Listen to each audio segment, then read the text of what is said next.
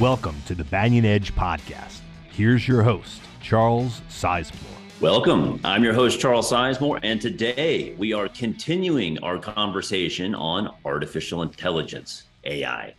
Now, I would say that all technology goes through different phases. The first phase is what I would call the novelty toy phase, and we've all been there. I remember in high school when I took my first coding class, I programmed the computer to repeat my name 1,000 times for absolutely no good reason, but it was like, hey, cool, I can do this. This works. And then I figured out more practical uses for the technology.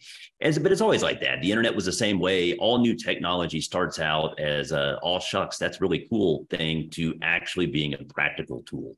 And so today we're going to talk about how AI we're starting to get there in AI. We're going to look at some very practical ways that AI will change our lives and make them better. And so to help me with that, I have brought on Miss Amber Lancaster. Oh, thank you for having me. Glad to be here today, Charles. Now, I understand you've been quite busy. You told me you recently attended, Bloomberg had a virtual summit that was just all things technology. And it had some rather heavy hitters on the list, including, drum roll, the CEO and co-founder of OpenAI, which is, of course, the maker of ChatGPT. Yeah. So I'm sure you have all sorts of insights that you gleaned from the conference. Oh, there's so many. I can tell you, Charles, if you weren't excited about AI, or at least a tad bit interested, you were after attending this tech conference titled Tech's Turning Point. And if it's okay, I like to share my screen just so I can show some of the highlights that I learned while attending this. As a Bloomberg user, I have to just preface that I signed up to attend. You're our resident Bloomberg nerd. You're the only one on staff that actually knows how to use the terminal. So thank you for that. Oh, you're welcome. My pleasure. So I signed up to attend this conference a couple months ago, and I can tell you that I learned so much. And I'd like to just share a few of those salient points with your viewers for today. So just as you mentioned, Sam Altman, if you can see my screen, Charles, just let me know. I can. Yes, he was the founder and CEO of OpenAI, and Adam Selipsky, CEO of Amazon Web Services, and Brian Chesky, co-founder and CEO of Airbnb, were all in attendance. And it was like a fireside chat, and they had various moderators, and it gleaned so much information regarding their perspectives on AI. So I thought I'd start with just a couple of points brought in by Mr. Selipsky, Adam from AWS. So per AWS, Adam Selipsky, he said it's still a very early in the AI boom, Charles. We're just at the beginning stages, the tip of the iceberg here. We're at that toy stage that I mentioned. Exactly. We're a little bit beyond that. we're a little bit beyond it, but hey, the prospects of what we can see coming out of AI is just phenomenal.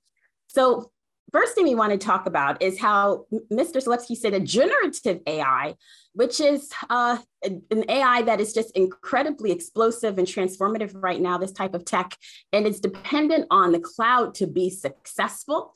Now, Bloomberg Intelligence, I pulled this chart off Bloomberg, and it's also featured in the conference, and it projects generative AI's revenue out to 2032. Now, it's projected to go from 67 billion to 1.3 trillion by 2032. And what's phenomenal about last time I checked, $1 trillion was still a big number. It's still a big number, even in today's $1 trillion world of $1 trillion market cap companies, isn't it? It's still a huge number to behold. And to think that we are here at 67 billion. So there's so much more potential that we can see going forward. Now, regarding generative AI, I just want to start with the following. Now, per Selipsky, he noted the following. The massive amount of compute needed for generative AI will happen predominantly in the cloud. We know how everything's in the cloud nowadays. Sure. So companies will want to view generative AI as part of an entire data strategy and data platform. And AWS was founded to democratize IT, and now it will aim to democratize generative AI.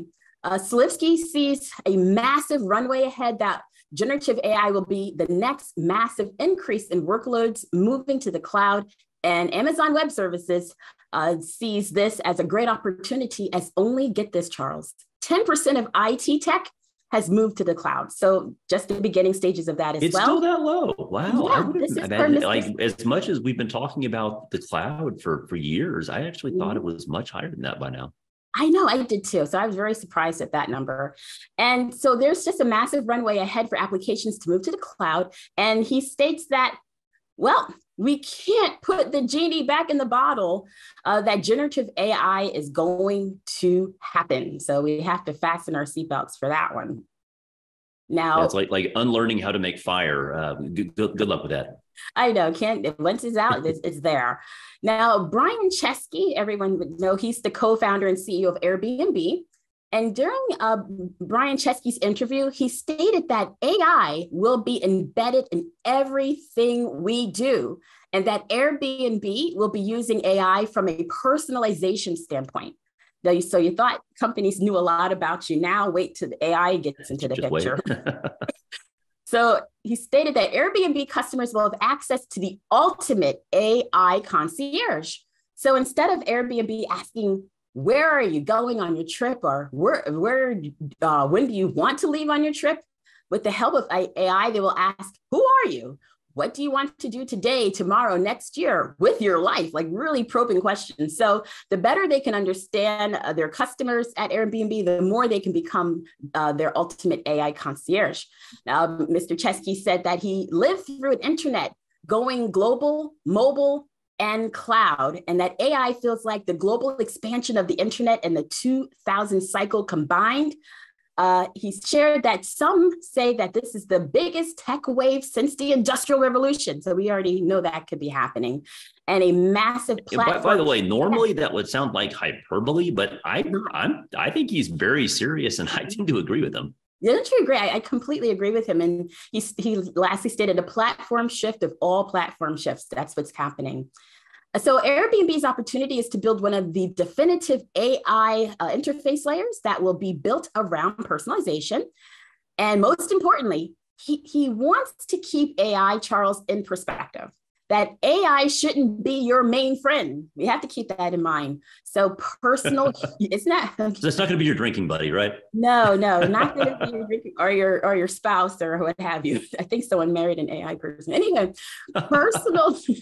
personal human relationships are, quote, the secret to happiness. And he also noted that AI is moving too fast right now and just wants to make sure that we the people, can keep up with it, and that AI ultimately will create more jobs than it will destroy. So at least he added. And people are concerned about that. So I think it's nice that he addressed that, because there is this perception. And this happened in the Industrial Revolution, where people had this fear that my job is going to disappear because of AI. Yes. A lot of jobs did disappear in the Industrial Revolution, but then they were replaced with new jobs. So that's the parallel. That's an excellent parallel. And that's the Industrial Revolution was, I heard during the conference, a superpower of our body, like building things, manufacturing, and the AI revolution will be the superpower of our minds. So that's where we're headed. Mm-hmm. And lastly, I'd like to note that, people just know that with AI on the forefront, now it's just a great time to really think about being invested in it. And I believe that this creates one of a kind investing experiences, Charles. And the AI revolution that we're seeing today is just the tip of the iceberg, which is why, shameless plug, Charles, tomorrow, Tuesday, June 27th at 11 a.m. Eastern time, my colleague Ian King is going live with his most profound broadcast of 2023, the American AI Wealth Summit. He'll be exploring exactly what's happening in the world of AI, and more importantly, the number one investment that he believes could soar 2,200% within the next 5 years. No, everyone, is totally free for you to attend, and all you have to do is RSVP in the link provided in the email for today's video that I'm doing here with Charles. Excellent. I plan to attend myself, and I know Ian's going to have quite a bit to say on this. He's been preparing for this for a long time. This is one of his passions, so this will be a good one. It will be a good one. When we go over, and for his customers, we'll go over his core themes. And artificial intelligence is definitely a core theme. So this is right in his purview, his alleyway. So it's good to see him doing this. Absolutely. Now, our theme today is how AI will change our lives, how it will revolutionize our lives. And I know that you have some opinions on that yourself.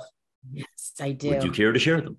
Of course. So, Charles, I spend a lot of time researching just for our strategic fortunes services and all the premium services. And I'm always coming across great nuggets of information. So I thought I'd share 3 breakthroughs that I think will improve and affect our lives today and going forward. So I'll share my screen one more time so you can follow along. I prepared a couple of slides for everyone.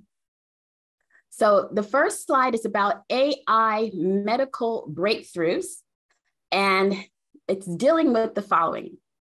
The National Health Services, which in the NHS in the UK, is actually set to use AI to analyze X-rays and speed up cancer diagnosis. So when I thought about this, Charles, I'm like, okay, will the AI work in tandem with radiologists, or will this be done separately? But either way, the NHS just believes this is the way to go in helping to diagnose. Well, no, but think about it. Like when a radiologist looks at X-ray scans, they may be tired that day. Their eyes may be blurry. They may have had too much to drink the night before. I mean, humans make mistakes, and so having AI help the radiologist make a diagnosis there, that's huge. Like that will very likely save lives. I mean, I don't know if it's thousands or millions or what, but that's a major breakthrough. It's a major breakthrough. In my mind, I'm thinking they'll work in tandem as a helpmate to radiologists, because radiologists are so imperative for our well-being and detection of early disease. So I'm hoping they work together. Proverbial second set of eyes. Yes, exactly. So far, more than 20 NHS sites have already started deploying this technology with, quote, results suggesting it could be more than 40 times more accurate than traditional methods in less than 30 seconds. We're down to seconds now. Health officials said that the deployment of AI tools for lung disease could speed up diagnosis and improve patient outcomes. Now, catching it early. And it's not just for X-rays for different types of lung cancers, et cetera, but they're also trying to use it for strokes. They found that AI has so far helped for NHS medics quickly interpret brain scans, which meant that average patients could start treatment around 1 hour sooner, and has tripled the number of patients who have recovered. No, I mean, when you have a stroke, every second matters. That early treatment can make the difference between making a recovery and not. So that's huge. It's so huge. Always remember FAST. I'm not going to repeat what FAST means, but that's so important when a stroke is happening. Sure. Yeah. And so number 2 is regarding the agriculture AI breakthrough. So what's happening here is researchers at Texas A&M, shout out to Texas for you, Charles. My sister is an Aggie, so okay. So there you go. There you go, small world. So Texas A&M and Iowa State University have developed a new disease detection sensor chip that can help late blight disease pathogens in potatoes and tomatoes, as well as many other diseases with 10 times the sensitivity of currently available methods. So I think that's just fantastic. They have an example of how the model works here. But results from the new sensor are available in about 30 minutes. And the research scientists state that they will also work to, quote, improve the specificity of detections and establish quantitative detection by integrating AI and CRISPR gene editing type technologies. So their goal, Charles, is to achieve viable product and broad adoption in plant, animal, and human health point of care applications. It's funny. Most people imagine farming as a very low tech, kind of simple profession that hasn't changed much in the last 15,000 years. Right. But it's not. It's high tech, and this is huge, because I know recently there was some disease that ravaged the banana crop, like the main banana breed and banana prices went through the roof a few years ago. If you want to go back in history, the Irish potato, there's a lot of people that look like me in the United States because of the Irish potato famine. Yeah, migration is true. So that was a couple million people died in Ireland from that, I think. So this prevents that next one from happening. Like this is something that will ultimately save potentially millions of lives. So that's huge. It's huge. I tell you, everything is huge coming out of the AI world. So I'd like to also share number 3, which deals with something that what I love, guys. It's cars and automotive sector. So Charles, have you heard of a company named Mullen Automotive? I have not. Yeah, so that was kind of new to me as well. And I think I know a lot about cars, but this was new and I thought I'd share. So in the automotive breakthrough news, Mullen Automotive, which is a publicly traded, it's on the stock exchange, American automotive and EV manufacturer headquartered in Brea, California, has launched an AI-powered persona vehicle tech across their EV lineups.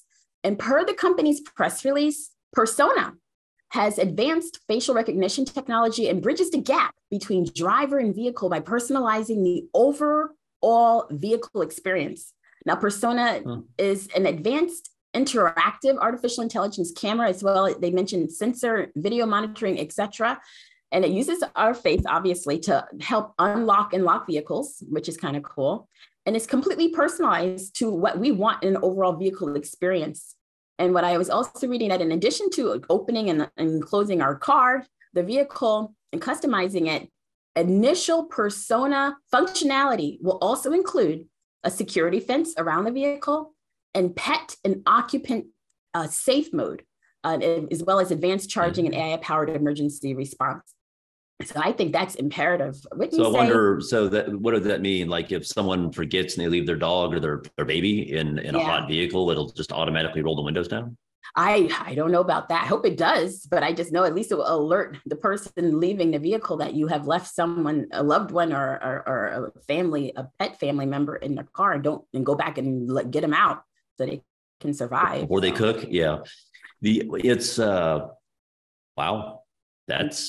It's like that seems so, I'm almost surprised no one's thought of that already. I know. I'm thinking, I was wondering, I have to research. I'm thinking there's maybe Tesla probably has something like this. I'm not sure. Don't hold me to it.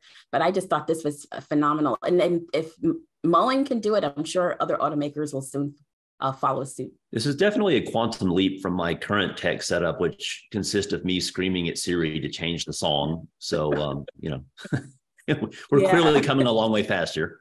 Really, really fast and apparently a long way. So I was thinking, so what to do with all of this type of information? It's really a lot to consider. Well, that was going to be my next question. This is a financial podcast. We want to know how to make money on all this. Of course. So, okay, I'm going to my last screen for today. I'm going to share, I just took it off Bloomberg. So a way to invest in the future of AI advances on really the overreaching scale. So one actual ETF that you can consider buying, one I've been recommending since I remember, I think beginning of the year or so, is most times, the Global X Robotics and AI Artificial Intelligence ETF. That ticker is BOTZ or BOTS. Now, this exchange traded fund actually seeks to track the performance of the Index Global Robotics and Artificial Intelligence Thematic Index, which is the ticker here. There's 2 tickers in this comparative returns chart. And of course, last but not least, I'm going to say it again, Ian's American AI Wealth Summit debuting tomorrow at 11 a.m., where he'll talk about what he feels is the number one investment that he believes could reach 2,200% within 5 years is another way to invest in the AI trend. That's what Ian does best. He takes that macro trend and he boils it down to actual investable ideas. So I strongly recommend everybody attend this. It is free and it is something that will potentially be wildly profitable to you over the next several years. Yes. So highly, highly valuable. Awesome. So that's all I have for my spiel for today. Well, Amber, thanks for being on. It's always a pleasure. You always have all sorts of good, quirky stuff to share with us that we really just don't get elsewhere. So, oh, I'm glad to be that conduit. Well, thank you for making complex tech stuff understandable for the layman here. Oh, you're welcome. My pleasure, Charles. Thank you for having me. Always. I'd love to have you on again soon. Of course. Looking forward to it. And on that note, I would recommend again to all of our viewers, please do check in on Ian's Summit. This is something that will potentially change your life. This is really one of the biggest events we've had early in recent memory. So this is something I very, very highly recommend. And until then, go out and make yourself some money.